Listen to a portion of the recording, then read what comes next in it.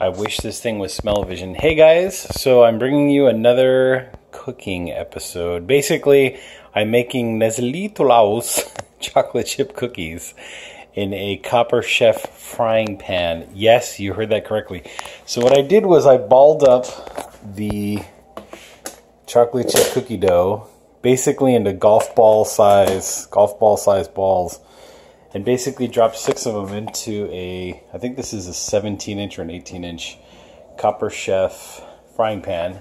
I put these in at about 7 o'clock, so it's been about 10 minutes, 11 minutes or so, and the flame is super low. I mean, I'm between low, see that? Sorry, between low and medium on my turn dial thingy or whatever.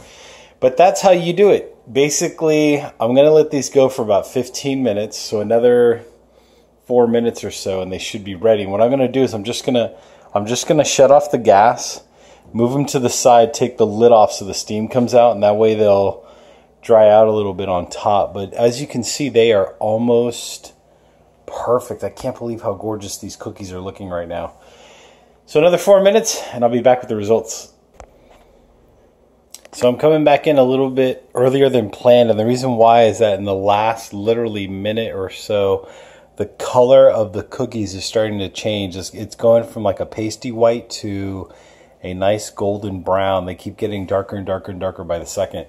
So I'm eagerly waiting for this thing to hit 8:05, which would be the 15-minute mark, and check on my cookies. Once again, I started at 7:50, wanting to let these suckers go for 15 minutes. So let's see what happens. Man, perfect. So 8:05, exactly 15 minutes. I basically shut off the gas, moved the pan to the cooler side of the stove. What I'm going to do is I'm just going to basically scoop these out and let them rest for another minute or two. But they came out perfect. You can't really tell in the video. I wish the sucker was a little truer to the true color of the cookies, but they are actually a little bit darker than what you see in the video, and they are just the perfect color. Perfect. I don't even want to touch them because I'm afraid I'm going to ruin them.